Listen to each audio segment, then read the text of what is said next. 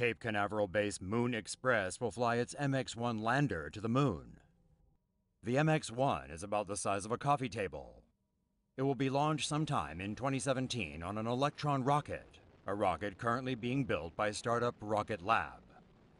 The MX-1 will carry a scientific and commercial payload that includes cremated human remains. It will also transmit pictures and videos of the moon back to Earth.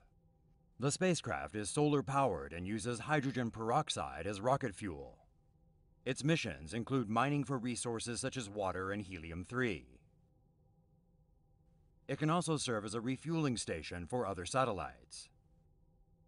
At the moment, commercial satellites have only gone as far as the geosynchronous orbit, about 22,000 miles above Earth.